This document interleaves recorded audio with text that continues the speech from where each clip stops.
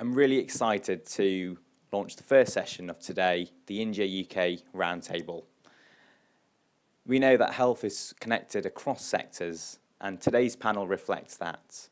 We're really lucky to have high-profile innovators and leaders in their professions join us to talk about the relationship between the UK and India and how we can work together to support each other and the health systems.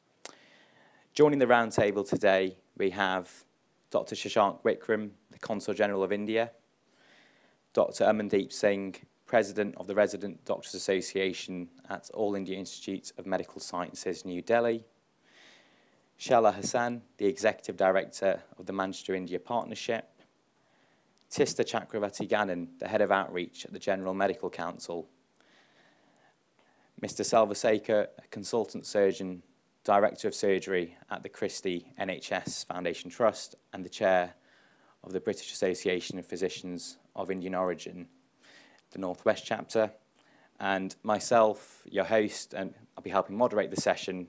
I'm a doctor based in Manchester and also work closely with the Global Health Department at Health Education England and as a clinical entrepreneur fellow at NHS England. And just to provide some backdrop to today's conversation, Health Careers Live is all about bringing together people from across different backgrounds to support the health workforce.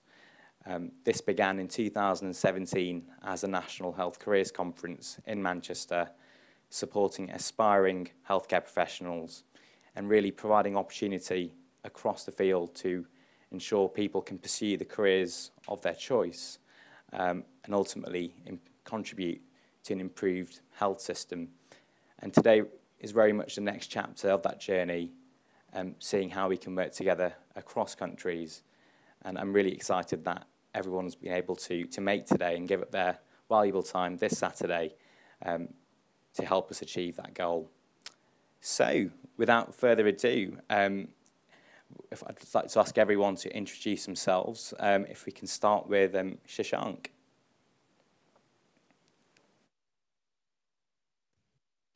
Hi, thank you so much. And well, I'm Dr. Shashank Vikram, and I am the Consul General of India for Midlands and North of England.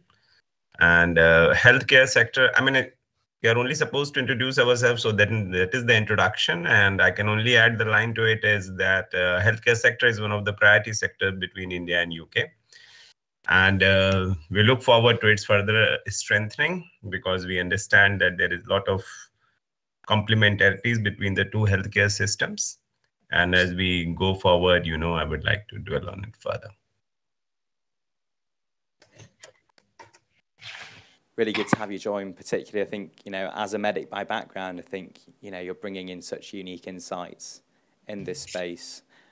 So thank you for that, Shashank. Tista. Hello, hi. First of all, thank you so much for having me on the panel. It's really good to be here.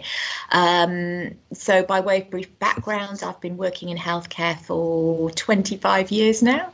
My non-GMC work is with survivors of abuse. I still do that work, and it was through that many years ago I became interested in systems and what can go wrong with for patients when systems don't collaborate well together, and that got me interested in regulation. So just over 10 years ago I joined the GMC, the General Medical Council, and was asked to set up a support service for doctors on the ground.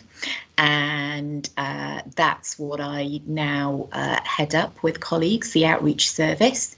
And as part of that, I also head up our induction programme for internationally qualified medical graduates. So that's why I'm here today.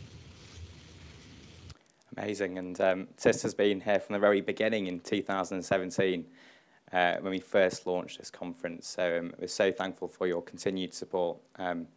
And particularly today for international medical graduates looking to, to start work in the NHS. So thank you so much, Tista. Moving on to Amandeep, and Amandeep's joining us all the way from New Delhi in India. So a very good afternoon. I'm Dr. Amandeep Singh, and I'm a senior resident doctor in Department of Medicine and Infectious Diseases in All India Institute of Medical Sciences, New Delhi. And along with this, I am the current president of Resident Doctors Association. It's a group of 2,500 resident doctors of various specialities who come across India and other countries to study in All India Institute.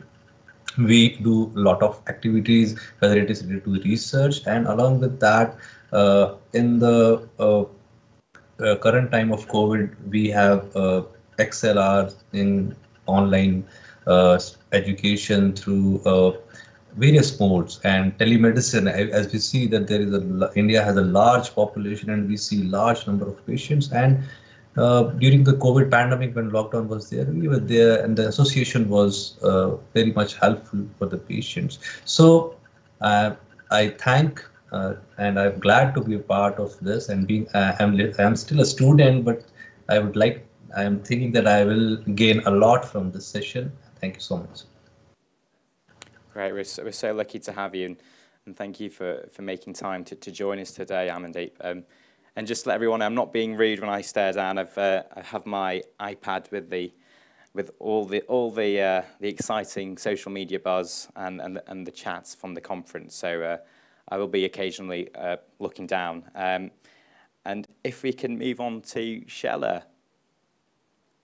Good morning, everyone in the UK, and good afternoon to everyone in India. I am Shehla Hassan, and I have recently taken over as the Executive Director for the Manchester India Partnership. Not a doctor like the rest of you.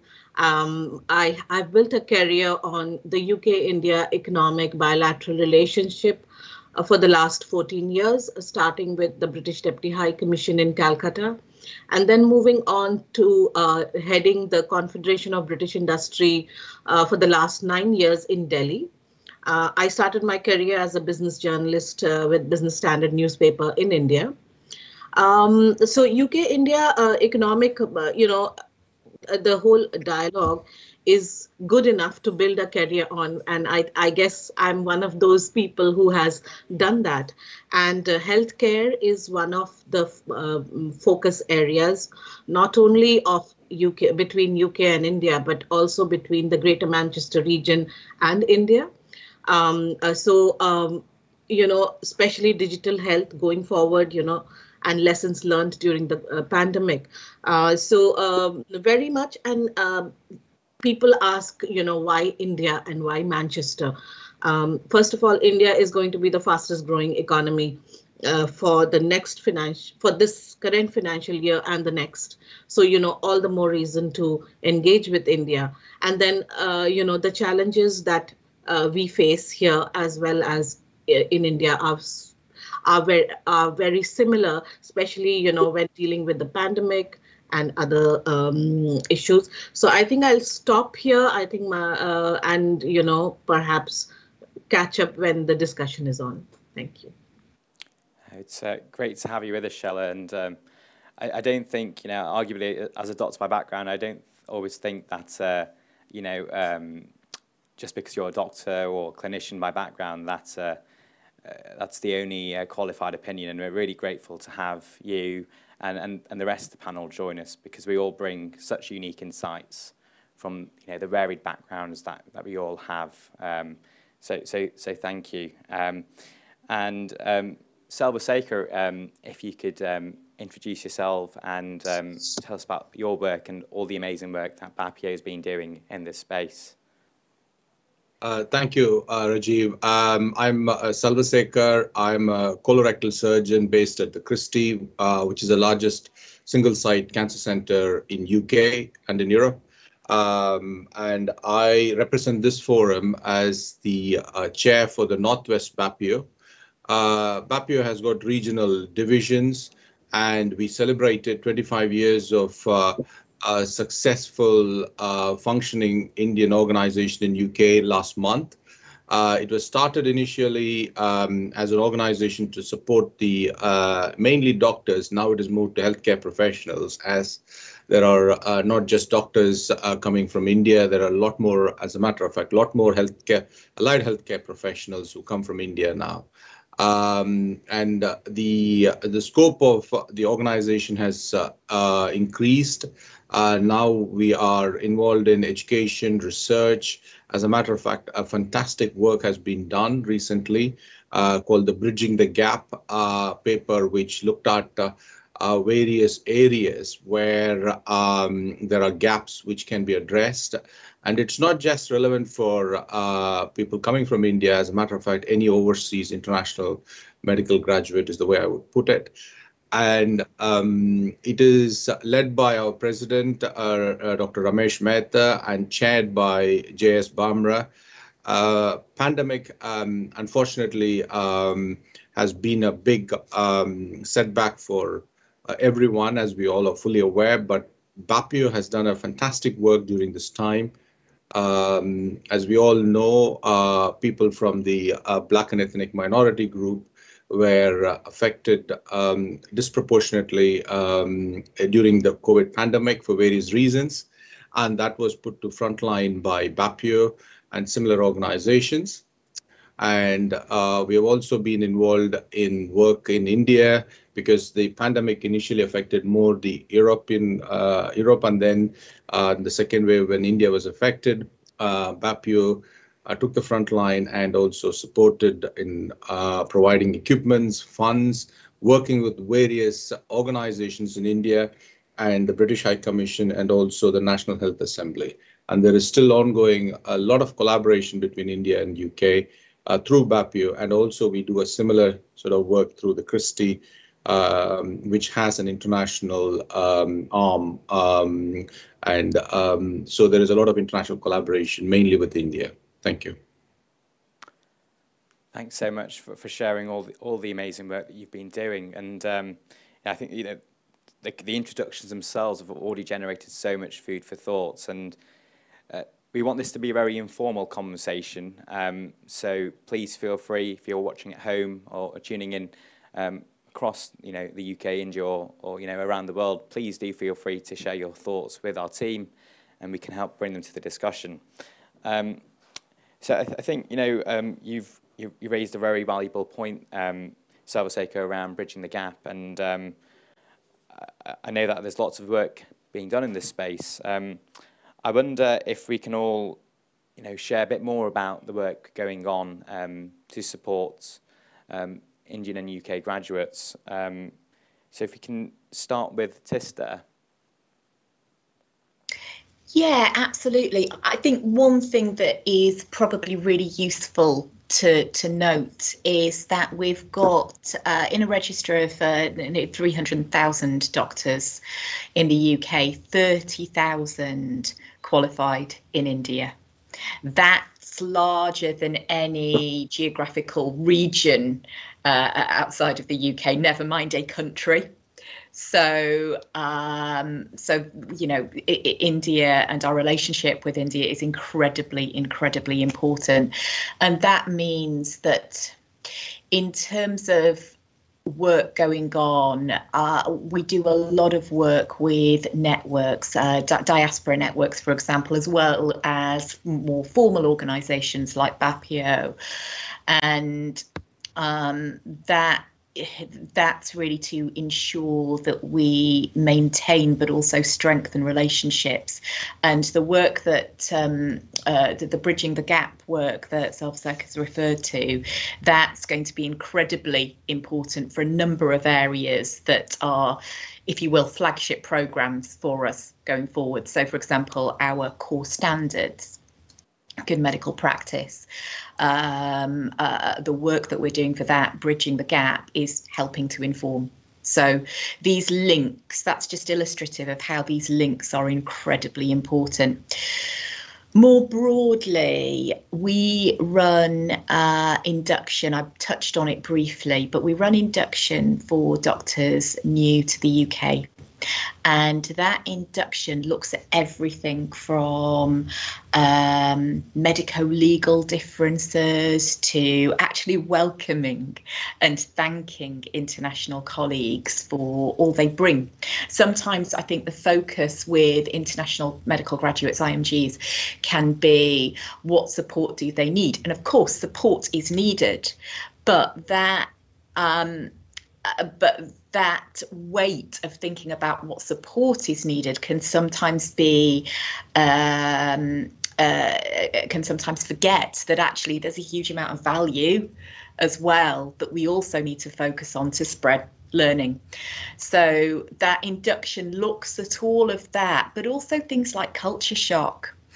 And that can be everything from, oh my God, I knew it was cold, but I didn't realize it was this cold, to I saw a tweet this morning from Adam Rutherford, the scientist, saying he'd shared a tweet from an American who's saying, every time I leave a lift or an elevator, as he put it, I always say, have a great day.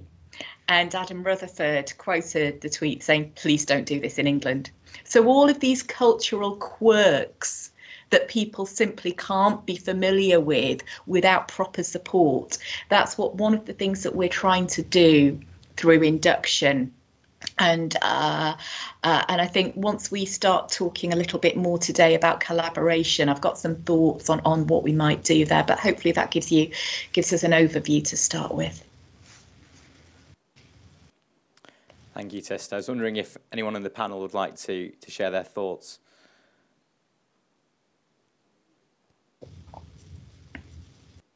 Yeah, just to come in, if that is okay. I think I agree with what Tisha is saying. One of the issues what we the GMC has done is this induction program, which is great because when you speak to trainees coming from India, it is not the knowledge where they lack.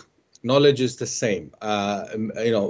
When Shehla was mentioning about she's not a medic, it is not that which is an issue at all here. It is the non-medical issues which is the issue where we need to collaborate, because medicine, there are a set format of teaching, training which has been done over years or decades or even centuries, which is the same throughout the world. There's nothing different. We can't change history, we can't change the practice.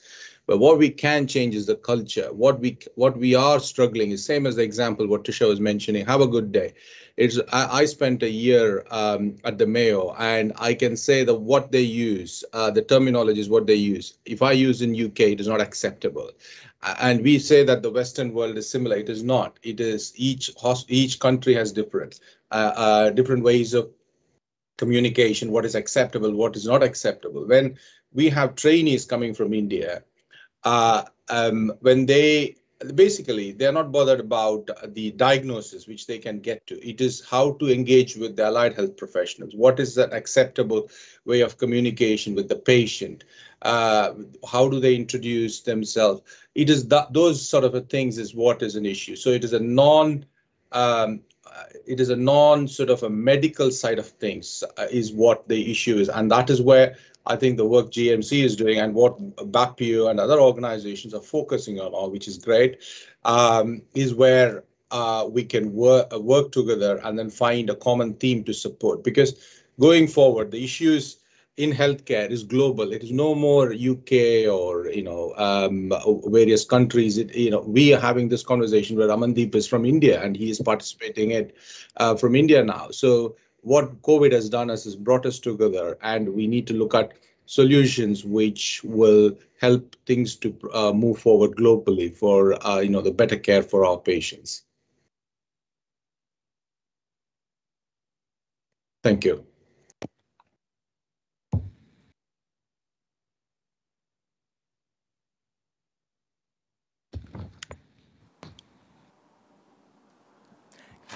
I think there's really valuable points that I've just left the screen to give more airtime to our esteemed guests, and I think that's a really valuable point there, because even within the UK in training there are different cultures and different systems, and when we move on from job to job, there's always that period where about getting to grips with things, and I think that's where the support is really crucial. But arguably, people coming from overseas then really do need the extra support, because from my personal background, we've hopefully been preparing for this over the 5 years of medical school to work in different settings, and I think it's really valuable that now that the work that you're leading, Tista, with the Welcome to UK Practice workshops, and more broadly, I know BAPIO have been doing a tremendous amount, particularly last year, to support doctors that were stranded with the cancellation of exams.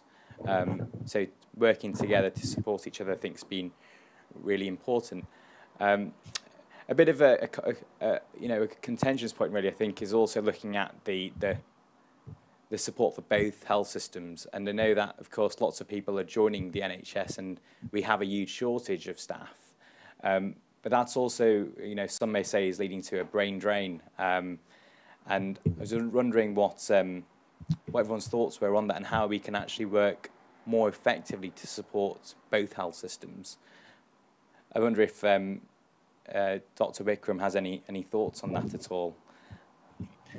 Thank you for raising that point also. And, I was listening to the discussion so far. See, between India and UK, I would say, as one of the speakers was mentioning, world is a small place. And after COVID, it has made us realize that how close we are associated with each other, no matter what part of the world we are living in. And India and UK healthcare systems, they have a lot by which they can help each other, in the sense, like when you see at the NHS, the way in which it has been brought up, the systems are there. There are so many innovations which are happening in UK. Similarly, in India, when you see in last 30, 40 years, the way in which healthcare sector has developed across all sectors, demand for good healthcare across sectors, that whether it is government or it is private, because in India, private sector plays a very big and important role also in providing healthcare, that it has also come. So like very recently, when we saw that Oxford AstraZeneca thing, there was a UK innovation which was put at a scale in India and eventually benefited. So there are a lot of complementarities between the two systems. And that is why, and also, English being a common language, that is also good help. I think that is one of the reasons when for the Indian healthcare professionals, that UK is a country where they look forward to when they want to go out for training, for experience purposes.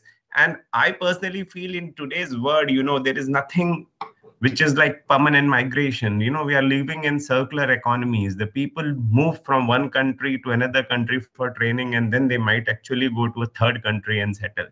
And for many of us who come from India, and here we are talking about healthcare professionals, so all of them are well-informed people about their career, about their responsibility to their family and country and career. So they are well-informed people, and they must have option to take an informed choice about the place where they think that they would get a better training or a better exposure. And many of them I know would eventually actually return to India. So that always goes on. So, but my take in the whole thing is that while complementarities do exist, how seamless can you make it?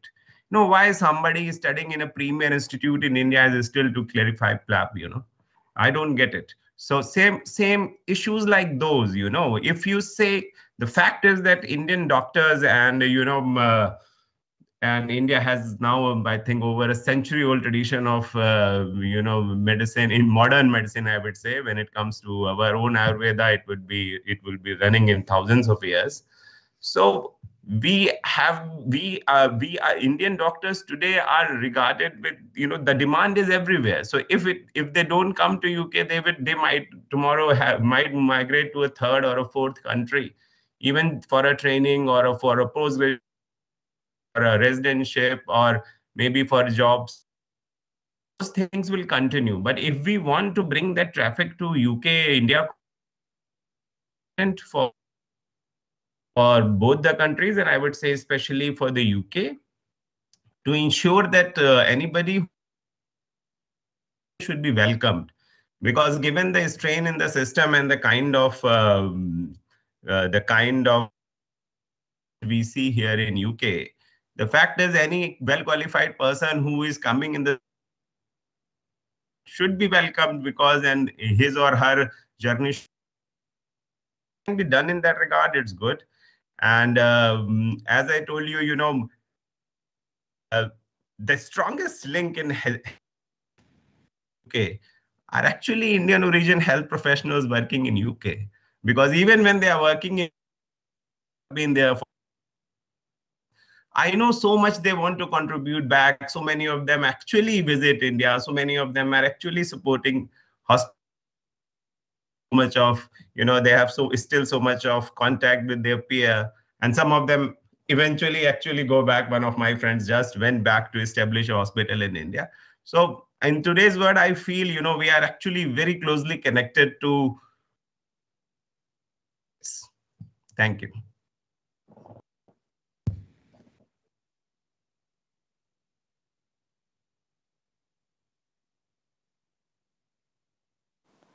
And that's lots of valuable points there, Shashank. And I wonder why we can't all have global health passports, where we can, almost be catapulted in different systems. And COVID, has really shown that, through telemedicine and through, supporting each other. I think we've all learned a lot from our colleagues internationally around supporting healthcare delivery.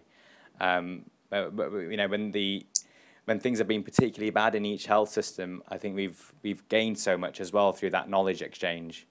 So I for one would really look forward to how we can make those credentials more universal and more global. And I think I wonder, Tista, with the GMC work around the medical licensing assessment now being for all UK and international doctors is a step in that direction. Amandeep, it'd be great to hear your views on the matter. So, thank you. Actually, what COVID-19 pandemic has asked every one of us that why there was a gap in the health of the world that we need to bridge. That is very important. Because we were seeing, as the whole world was seeing that it's a common enemy, and we all were working together to get a cure of COVID-19. So now we have started more of collaboration with the UK and with various other countries. So that is one thing what we have to correct, and we have to not only bridge the gap, but we have to make a new road also, so that the coming students who are really eager to join any institute in the UK, like I'm from AIIMS New Delhi. There are many students preparing for PLAB, and they are doing surgical oncology specialties, and they're preparing PLAB to get into the UK. As sir has said, that why there is a need of that PLAB, that is one thing which is important. And second thing is, as sir has rightly said, that it's not the difference in intellectual, it is the difference in the other things like the medical council registration. And along with that, if I say India being a developing country, effect with the finance is also one thing which is very important, because there are many students who are brilliant, but they are eager to join UK and various places, but they are not having so much of opportunities for that.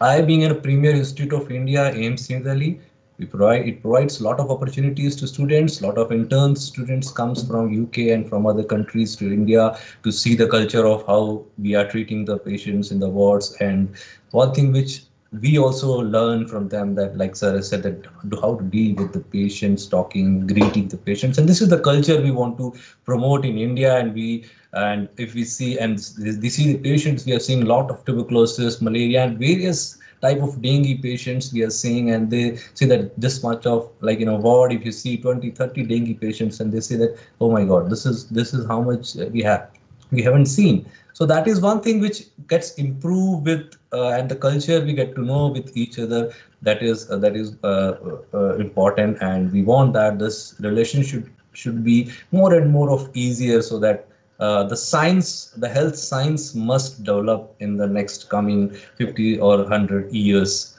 to go. Thank you. Rajiv, Thanks, can I Amandeep. just? Yeah, absolutely. Okay. Thanks, Dr. Vikram and Amandeep Singh. Basically, I've been in UK for 25 years. You know, when I came in 1990s, the gap was huge. Whereas I don't think there is any more gap. It is each side. India has got its own strengths. UK has got its own strengths now. So we need to look at how we work in a way that benefits both, not just the healthcare sector, because Dr. Hassan is there to look at the wider picture of India-UK partnership. So what I see is, say, for example, in surgery now, there's only one company which was producing the robot, which was an American company. And recently, in the last 2 to 3 years, there have been 2 more companies who have come in. One is from Cambridge, another one is a Medtronic, which is the largest healthcare company in the world. Both the companies did their trials in India. They didn't do the trials in UK. They didn't do the trials in Europe or US, because India provides a platform where these trials are being facilitated in a way which the companies find easy to work with. So things have changed in India. There's less of a bureaucratic process. I think that is the reason why these companies are able to do these trials. And another reason, probably, I may be naive here, because the population is huge. There's a big the clinical resources are there for people to do a trial. Because if you look at the population, here in UK, we're talking about 60 million, whereas there it is 1.3 billion. So if someone wants to do a trial, that is the place to be in. So that is how India has moved forward. Whereas when I look at some of the areas in healthcare, the governance is still an issue, unfortunately, in India. And that is why, to address Dr. Vikram's question about why is someone from a premier institute not getting recognized, when we do a master's program here in Manchester for not just for the Indian sort of subcontinent healthcare professionals, but we do it for medics, for the international medical graduate. But the problem is, when a certificate comes from India, when a medical graduate comes from, it is difficult to know where they have qualified from. I know for certain there are people like qualified, like same as Amandeep Singh, from AIIMS or PGI Chandigarh or JIPMER. They are in a different league. Whereas some of the institutions, they have very, as soon as you get these trainees coming in, there's a huge difference. And because of this difference is why everyone gets tarnished the same way, that you need to get through this process.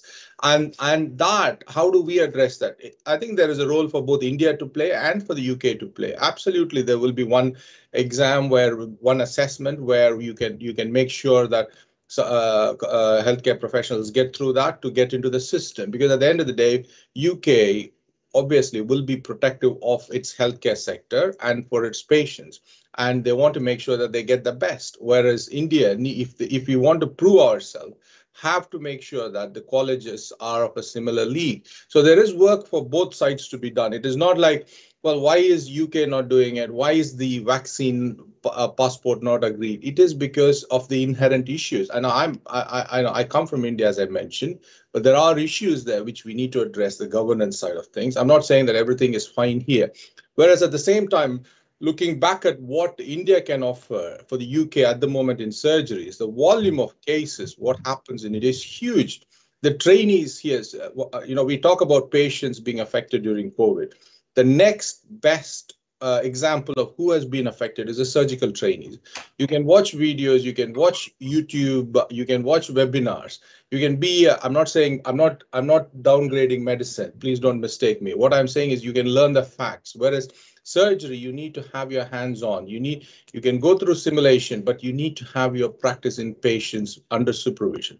And India has got a huge amount of, when we have meetings between surgical communities in India and UK, we talk about 10 cases, 20 cases, whereas they talk about hundreds and thousands. And that is the level at which the surgery numbers are there in India. And for UK trainees the best place now to go and get trained in surgery, to get your volumes up, is in India. And that is the way India has to promote what they have. Like what Amandeep Singh said, the infectious diseases.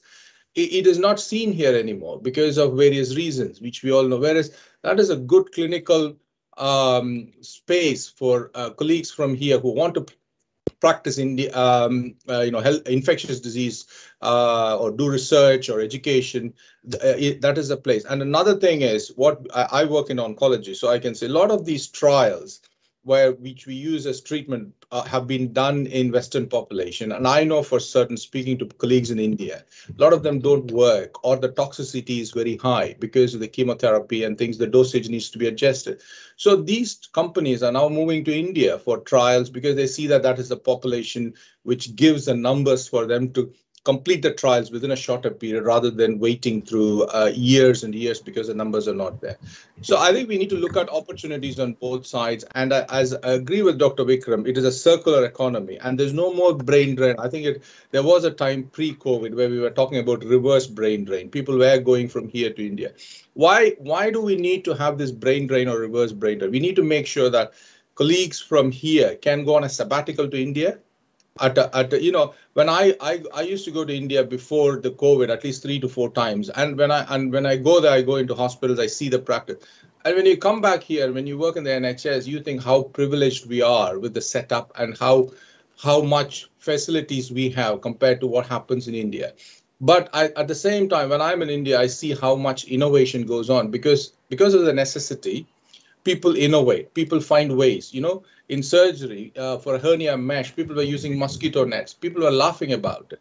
But now we are talking about sustainability, where we want to use equipments again and again, reusable, as long as there is enough evidence to suggest the use and throw things have gone now. We are talking about, so I think there's a lot we can bring together and find best ways to work. And as I've already alluded to, it's no more countries. The world is very small, and we need to work together and then find what is best for healthcare professionals and for the patients. Thanks. I think that's really powerful reflections there. Can I come in here just for a second? Absolutely, and I'm loving the discussions. Actually, it's very free flowing, and I know if we're all okay to stay on for 5 minutes. Just for 1 second, I will just like to make a point. You see, I think Amandeep is here, and I am also somebody who has passed through Indian medical colleges. Let me tell Dr. Saab that as far as medical colleges in India are concerned, their standard is pretty high, and they are very, very strictly regulated. A college which is giving an MBBS degree in India is, I think, at par with even our average college. Will be much better than many colleges which are saying, which might have a different status.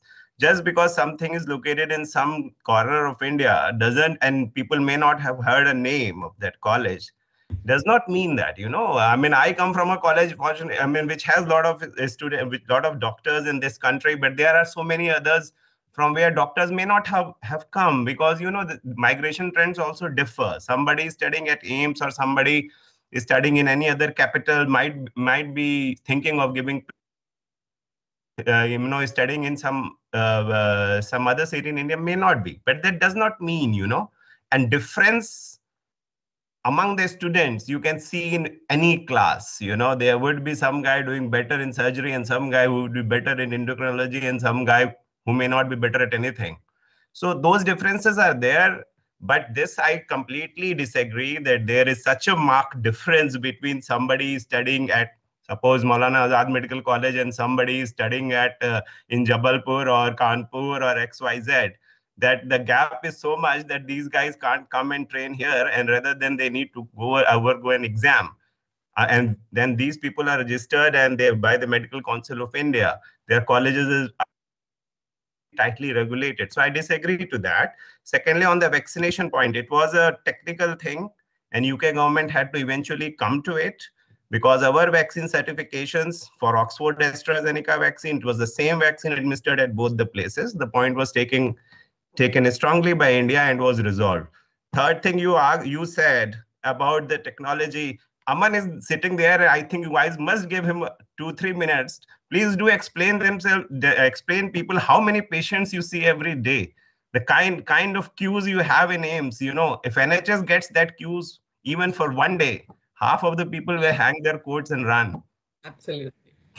I just finished my OPD and I've seen 110 patients today only. That is true.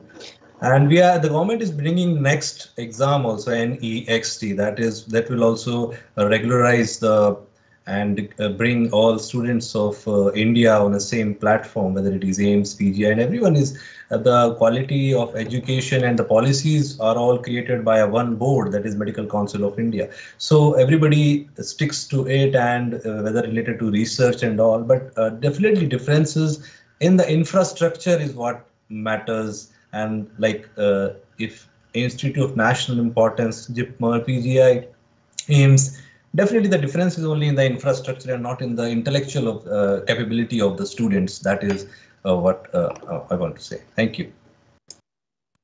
Can I come in, Rajiv?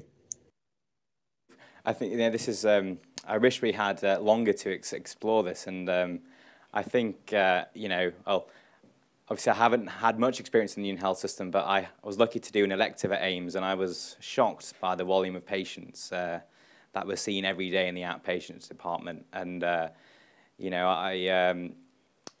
think we've all got so much to learn from each other, from each health system, and it's really good to see that in the UK now, Health Education England value. It's not, as you say, it's not a one-way thing; it's a two-way thing.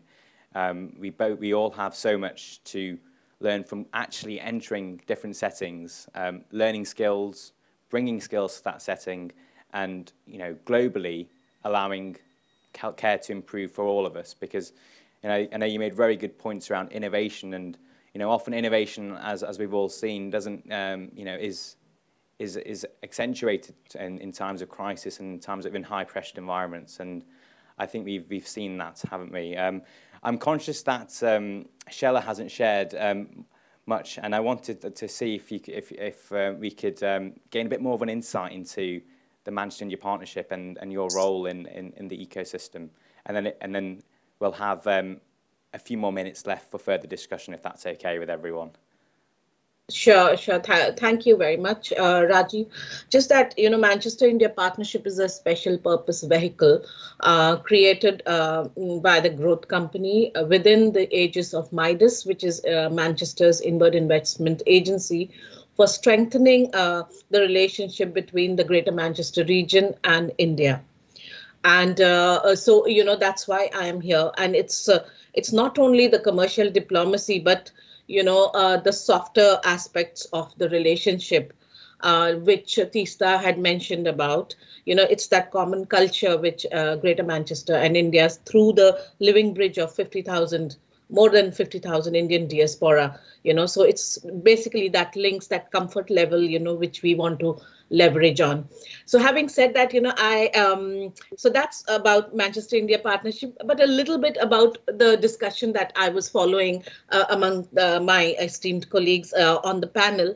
I think, the patient-doctor ratio and the patient-nurse ratio in India is abysmal, obviously, because the population. So we need more doctors in India. We need more nurses in India, and we need a proper GP system, rather than people in the remote areas being sent to the expensive multi-speciality tertiary hospitals in the metropolitan cities in India. What I think we can learn from the UK example is about the GP system and introduction of GP courses in the medical colleges in the districts, the state-run medical colleges in the districts in India, which, the quality of medical education, as Dr. Vikram said, is, comparable to any world-class organization. But, it's just that, affordable healthcare, keep the people, where they are and not let them migrate to faraway places for better healthcare. So I think that's my little two-bit on the medical discussion. So just improving the patient-doctor and patient-nurse ratio. I think that is what is something we can help with. Thank you. Yeah. Thanks, Shehla. And I'm just seeing from social media comment in that actually the similarity in provision of healthcare, because in rural settings in both countries, there is, you know, a lower ratio of healthcare providers for patients. So I think that's a shared agenda for both countries there, really, in how we not only recruit from those areas, but ensure that you know, the workforce is there to support the population, because arguably the health needs are actually greater than in other settings. So I'd like to open, you know, the discussion to the floor now, to everyone around how we can move forwards together and maybe touch on some of the collaborations that are already ongoing between respective organisations. So if I may come in, I think one of the really, really important things is ensuring that we meet in this way, that we have fora where we can explore opportunities. And I'm sure that there are things that we're doing that even for organisations that work closely together, like GMC and BAPIO, there'll be things that we're doing that we're not across, and therefore opportunities. So one of the things that we now have at the GMC is an international arm. And that international arm, and that it could be, Shehla, you and I speak as well about this, because that international arm, we do work such as looking at where there can be an exchange of ideas, whether it be around governance, whether it be around systems, etc. So there could be opportunities there. I'm sure that there are areas where we've got very much shared interests, where we could be a more powerful voice together. So, for example, to pick one area, discrimination. It's not a new thing, but I believe that there is a real critical mass now, and we mustn't lose that focus, that particular focus that has come into sharp relief recently.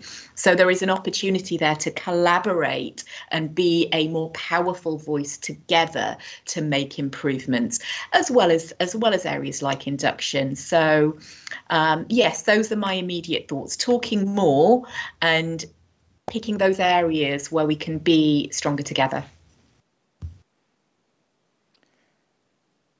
Thank you, Tista. And there's the question come in around how NHS colleagues can help with the transition from India to the UK. And I know, you know, both organisations are doing so much, and equally, you know, it's great to see the Consul General of India, the engagement from, you know, I think has grown so much across all organisations. And I know that's been a real, you know, has often been a barrier around engagement, you know, with people, particularly in the online world that we all live in. And I think social media and making ourselves more accessible, and you know, obviously so grateful to have you all join us for this, to really bring, you know, faces to those organisations and share, you know, the efforts and the dialogue that goes on to support both health systems. So I'm conscious of time, and I wonder if we can all share, you know, a quick closing summary, some key points to take away from today. So if we can begin with Shashank.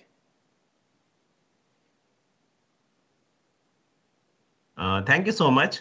I think keys are, for me, you know, the takeaway as far as India-UK healthcare relationship is concerned, you know, as you know, it's one of the priority items when it's a part of our 2030 agenda.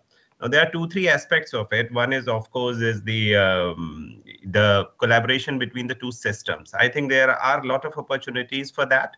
As Dr. Saab pointed out, clinical trial is one of them, and that is also under consideration. It's already going on. But there are many others. You know, COVID has also opened a very big thing of, you know, this digital health, and which has also led to a lot of digital data being generated, which also then calls for research based on the digital data, which also then leads to the protection of data and what can be shared, how it can be shared, and if it can be shared between the two countries in cross platforms. So there are many things like that. And, you know, we recently had a very successful health conference with over 400 policymakers, doctors, and people from industry. And from health industry point of view, as you know, India-UK FTA is in a very advanced stage of negotiation. And hopefully by the end of the year, we should have some good news in that regard. But that would change the dynamics as far as the the industry part of it is concerned. And the third angle, an important angle, is the human angle, which is basically health professionals, migration of people, whether for training, for work, for anything, I would say, between these two countries. Now, that is something which, as I felt, it has to be touched with the human angle. The person who is coming, as I was saying, there is a lot of, all those who are doctors know that, unlike any other profession, it takes so many years for you just to become a doctor. Forget becoming a senior doctor or a senior thing. You spend so many years in college. So after that, if you want to go to UK or work in India or wherever, the thing should be smoother. And that is the best role which BAPIO, GMC and other organizations can play in doing that. And with that, I would say, as far as India-UK healthcare relationship is concerned, the only way is to go up, and it is going to strengthen in the years to come. Thank you. Thank you, Shashank. Amandeep.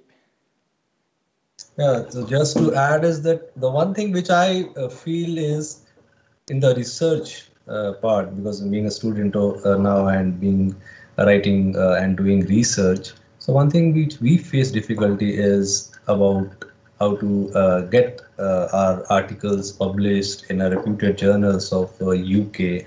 And that is one thing which we have to see. One is related to the finance issues, and it should be that the UK, because we have a lot of population and we are Indian doctors are doing great research these days. And even if people from other countries are coming and doing trials on Indian population, the Indian doctors are doing themselves the trials, and some have to limit their publication just because of the cost of publication. That is very important. So this thing should be like the open access journals should be provided to the India, and it should be the research should be promoted, and development of science must be done, because if India is a developing country, and we definitely need that support, and that is restricting some of the people from doing research. That is one thing which is to be, if it can be improved by the journals based in the UK, whether it is BMJ or whether it is others. That is what I want to do. And the second thing is internship is definitely going on from various part from the UK to India. People comes, and that should be promoted, and more often it should be done. And after the COVID era, definitely it will start again and build good relationships between young doctors of the whole world, and we can see a different world in the coming future. Thank you, Amandeep. Selvasekar. Thanks very much. I think this forum has been very useful. I have gained a lot. And what I think is going to be a biggest problem post-COVID is going to be the healthcare professionals' well-being. I think we already see a big problem in UK. There's a lot of sickness which is going on. Some of it is COVID related, more of it is stress related.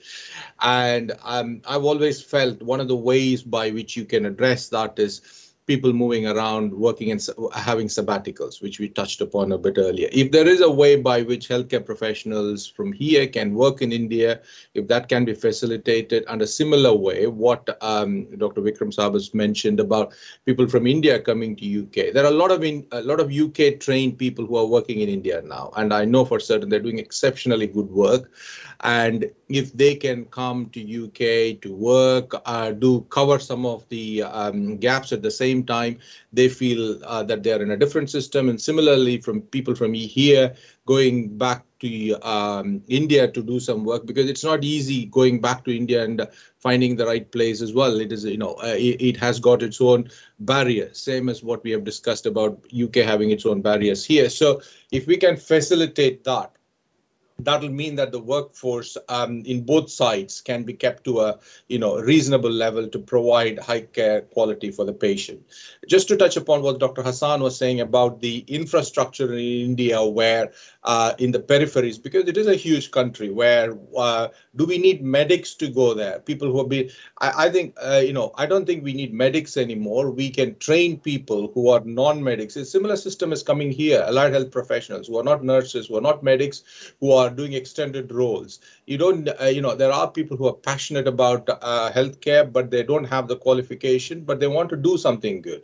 We can train people in a certain level of competencies as long as they are being trained, as long as they are assessed, and we can do that. So we don't need medics or we don't need nurses, but we can have healthcare professionals who have been who have developed certain competencies, who can work in the peripheries, refer appropriately. And this is where the digital system is useful, because I know of one of my colleagues who is working in an eye hospital where in Pondicherry, where they do a lot of these periphery clinics, and they're not medics or nurses. They are healthcare professionals who have been trained to take scans, eye scans, and forward it to the center so that people in the center can look at it, and AI and things like that can be used to identify patients who need to be brought to the center. Otherwise, the rest can be treated at periphery. So you provide local care at the local level, specialist care at the specialist level.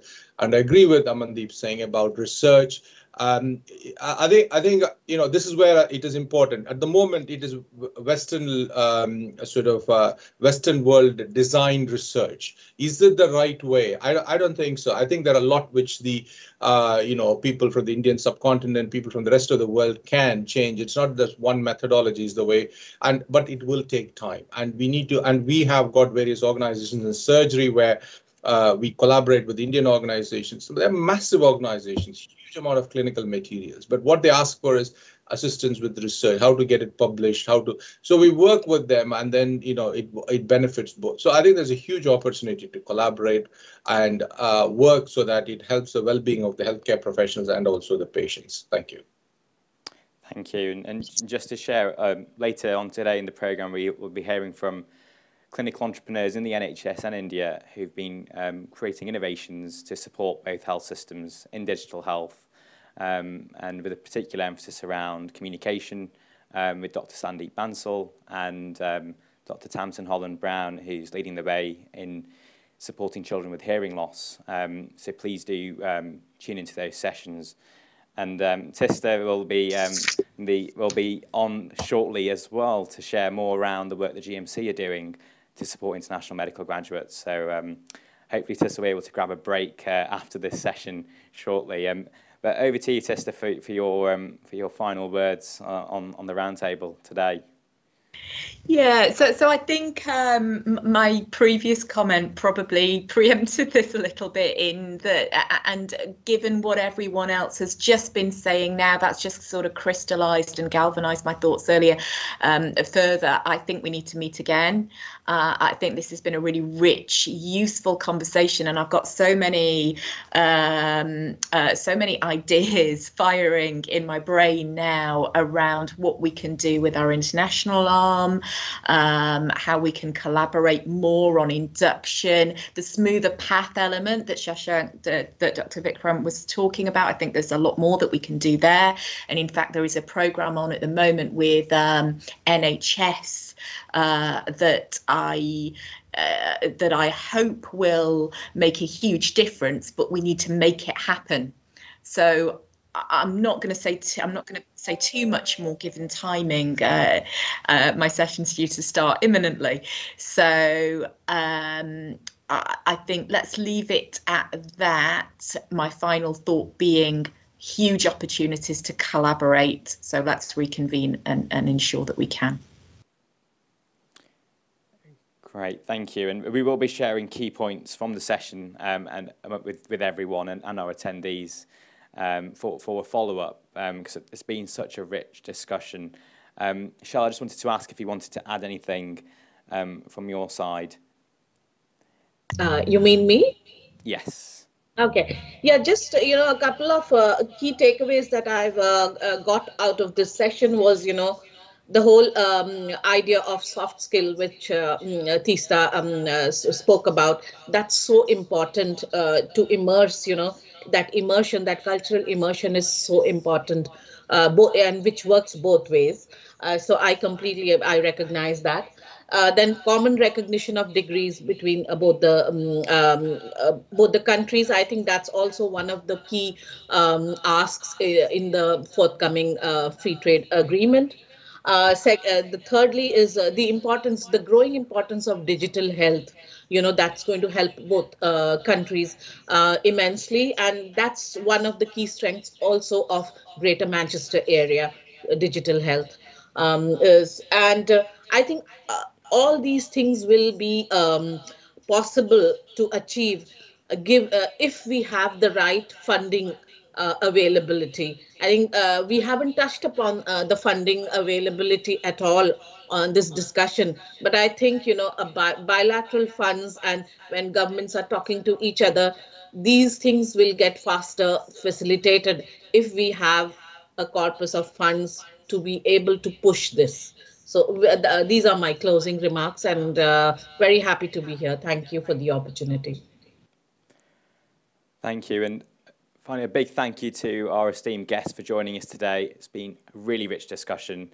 Really looking forward to the future and how the India and UK can work more closely together to support both health systems. So a big thank you once again. And please do take a break, and we'll be back on screen with Tista, who will be telling us more about how you can thrive in the NHS and all the amazing support available to you from the General Medical Council.